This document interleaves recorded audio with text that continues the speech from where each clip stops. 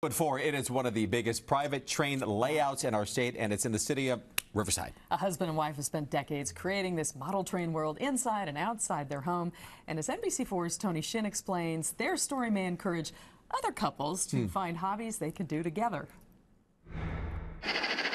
Roger and Faith Clarkson say it all started in the early 80s inside their Riverside garage. Roger decided he wanted a hobby he could get passionate about, so he picked model trains. I noticed that the children really liked them and really loved them, and I love children. Fortunately, his wife Faith was right on board.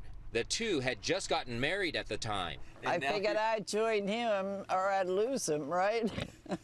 And it didn't take long for Faith to develop a passion as well. The more I get into it, the more I loved it. But after filling up their 700 square foot garage with this incredible train layout, the Clarksons were forced to move outside. After decades of hard work, they created one of the biggest private model railroads in the state.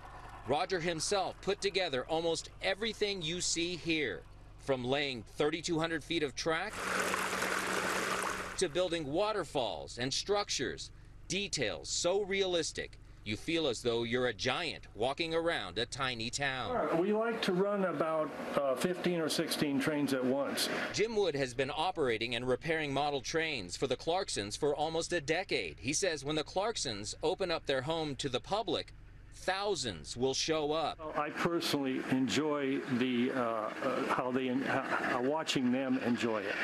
You know, the thrill they get to see the trains running. They like to chase them, the trains. Roger and Faith have children from previous marriages, but none together. They say this model train world is like a child to them, something they built from a love for each other and a passion to make people smile, especially kids. When they leave, they're so happy, you know.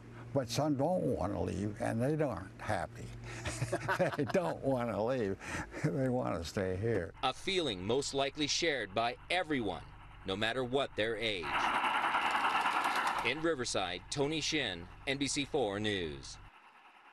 On a personal note, my wife and I could learn a lot from that couple. That's for sure. Quite a bit. What an amazing setup Couldn't we all, they have. though? Yes. Right now, it's time for the